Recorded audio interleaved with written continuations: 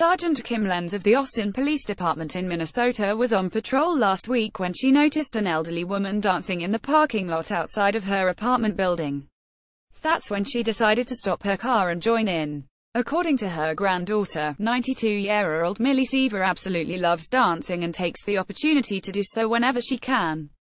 Screenshot Daily Mail. But it became into a very special moment for her when Lenz turned up the stereo in her patrol car, walked over to Seaver. Screenshot Daily Mail. And made her day by dancing with her. Screenshot Daily Mail.